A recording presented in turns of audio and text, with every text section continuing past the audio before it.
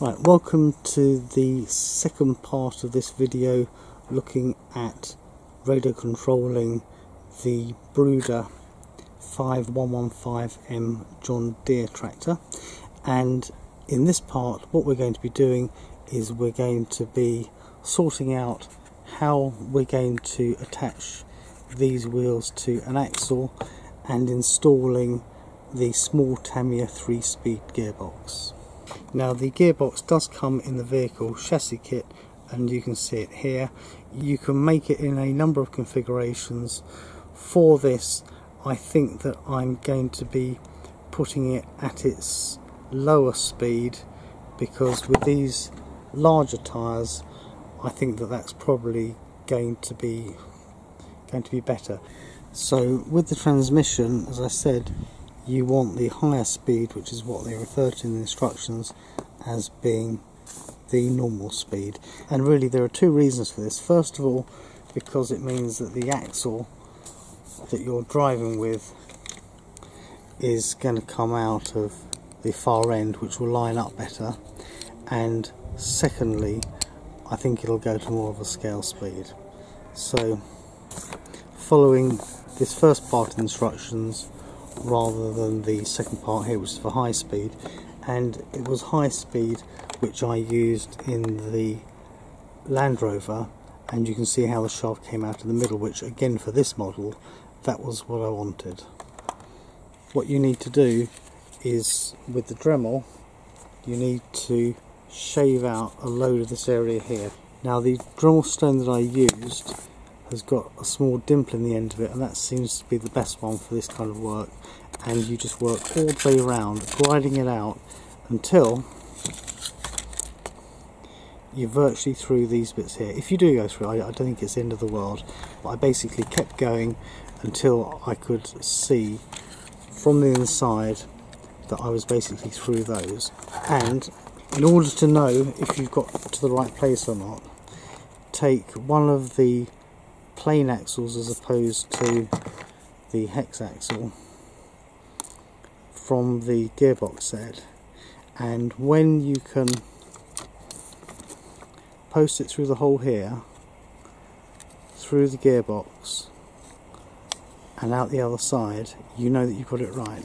Now I can see that I need to do a tiny bit more because I previously made it work without the two bushings in there, so I just need to grind out just a little bit more. I'll just put the bushing back.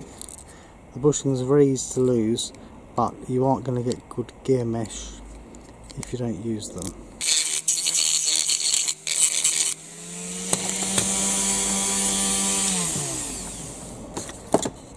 So it seems that you probably have to keep going until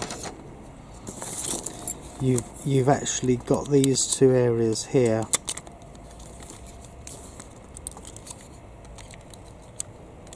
hollow. I'll just take this out because it's a bit messy.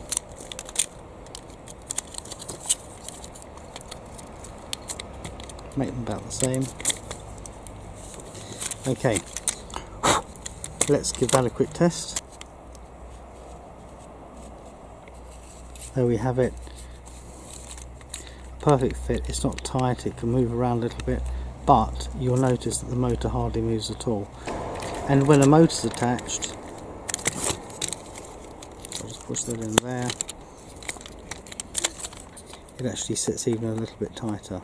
Here we have the fully assembled gearbox with the grub screw on the last gear not actually done up but pushed over to one side.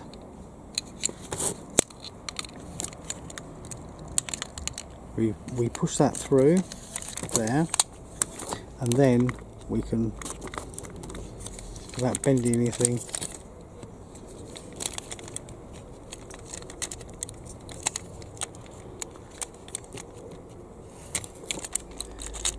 push the whole thing across until it's even.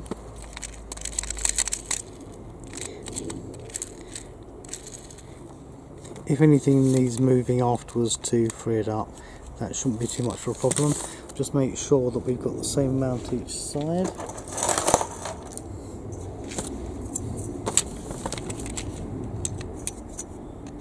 So here we've got 25.5mm, so about an inch.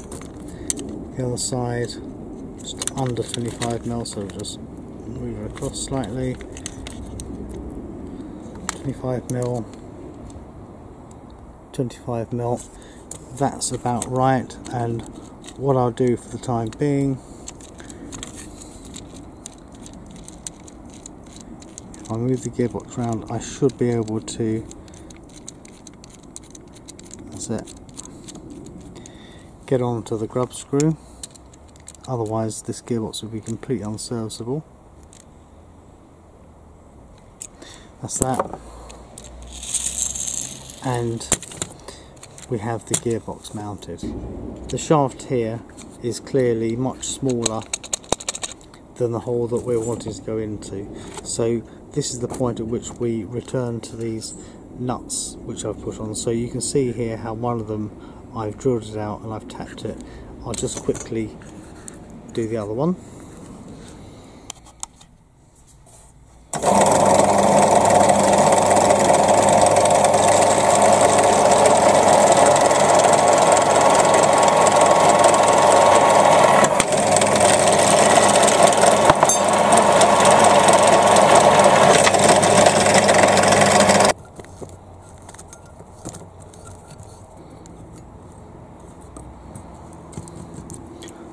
So that was a 2.5mm drill bit and an M3 metric tap. Okay, I'll just pop that on here, and it seems to have made a thread already now.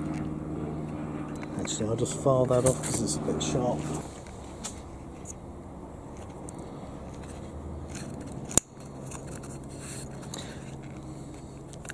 And just screw it up until it's flush. Perfect. Now the next bit is I'm going to insert a piece of aluminium tubing which says that it's 5/32 by 0.14 in brackets 3.97mm, and this is from Precision Metals in Chicago, Illinois, and that's the code number 1110. Now this is a pretty tight fit in there, and what I want to do is I want to slice this off because it's actually a reasonable fit over here, slightly loose, but I'll come to that in a minute. 2.5cm ought to give me a very tight push fit, but not so tight I'm going to damage anything. So normally I would cut this with a knife. Actually, I think I will. I'll just cut it with a knife. So using my marker pen,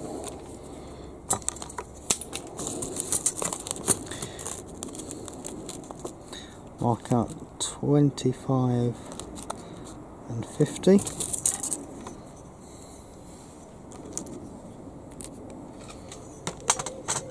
And then if I just roll the knife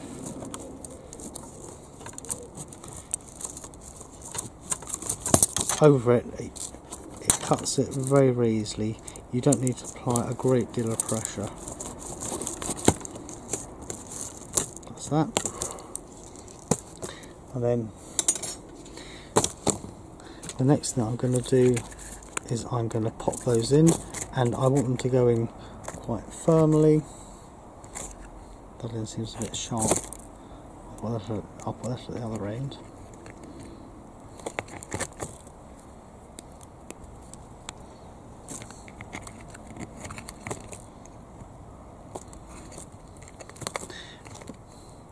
That pushes in nicely, and if I really needed to, I'm sure I could get it out. And then the other one,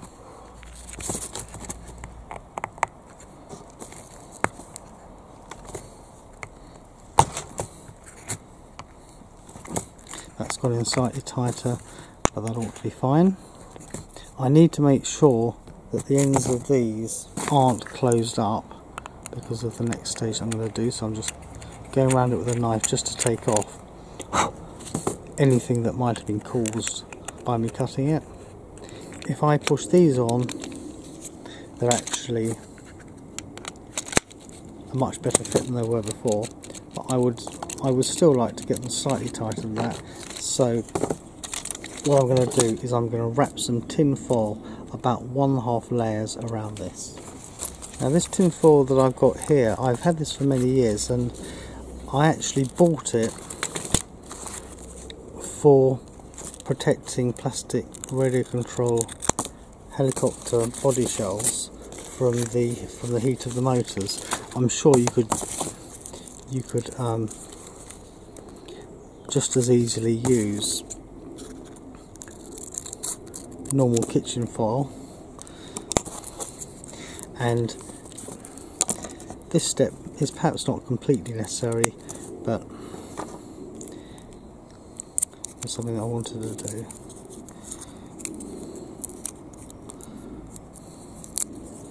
So if I take this, the handy thing about the tin foil is that you can actually stick it on, so I want to go around about 1.5 times. That's once, that's a half. I don't want more than that because otherwise it won't fit. That's one. Just get it on there nice and tight.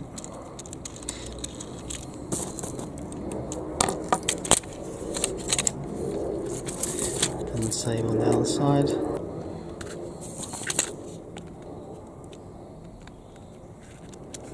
Yep, they slide on, but it's like a perfect interference fit. Yep, both of them go on quite nicely. Now the next thing I'm going to do is I'm actually going to drill through where I've already got the holes, and I'm going to tap it so that I can have grub screws going right onto the hex. Pushing this down so that it's out of the way.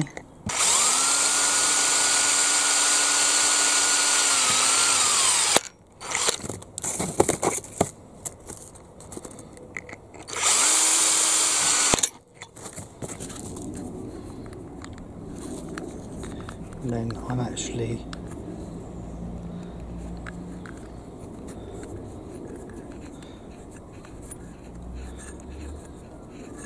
going to follow these through with the tap,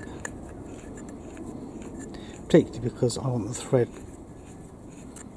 going in there.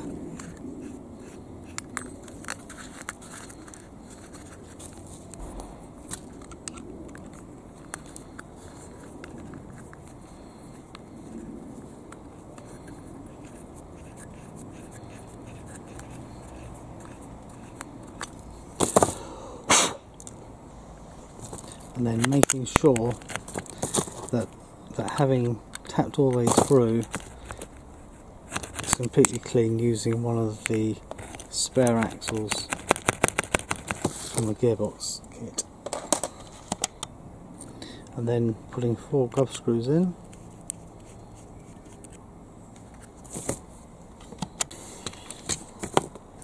Let's just give it a quick go.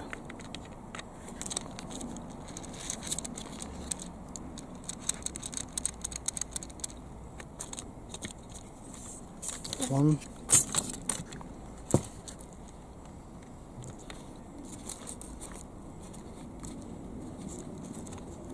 two,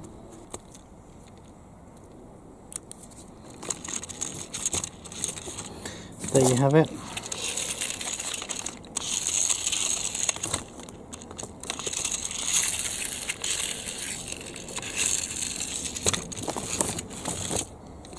And hopefully those will turn fairly true, and if they don't, you can get everything apart to adjust it, and that should be alright. I'll put a cable tie in here to hold this down like I did in the Jeep. I can see that this part here won't simply fit straight over. I'm going to have to do some trimming here. So before I finish this bit of video, I think that I'm going to want to trim the parts up here so that it all fits on there. I know that these tabs here are getting in the way, so I'll take those off.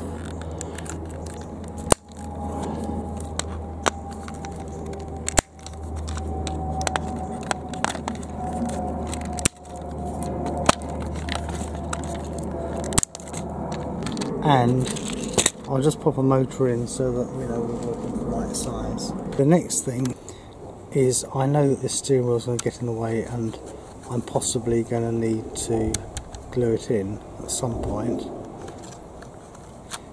but it doesn't easily come out. It doesn't need to, but it does need to be out of the way, so I'll just give that a quick chop for now.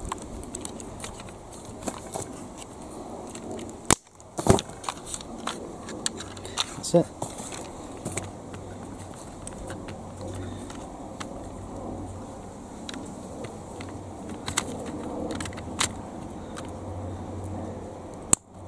Those two locate in the front,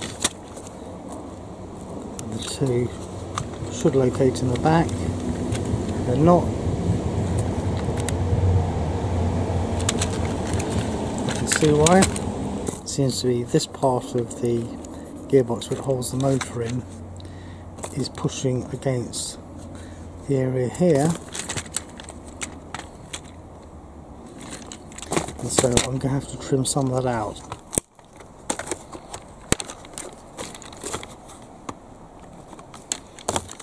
Try that.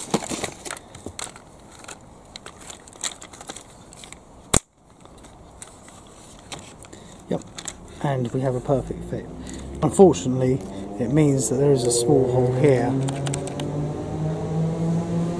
If you can see it, just in there.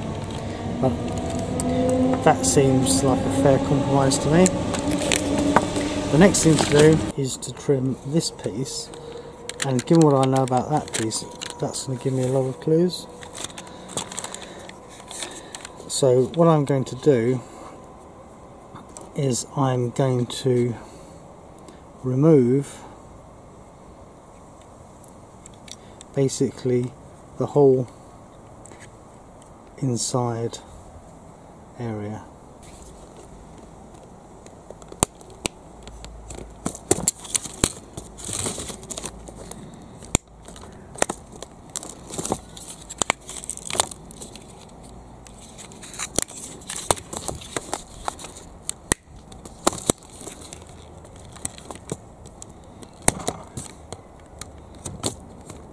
It's quite a soft plastic, this black one. Not much good for gluing anything to, I wouldn't think, but nice and easy for cutting.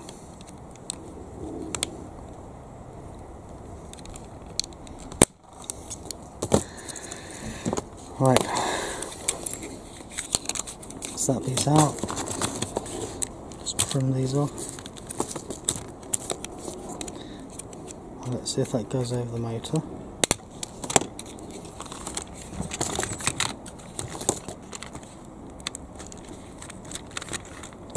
That goes over it perfectly, and we've already tested this piece to make sure that it goes over.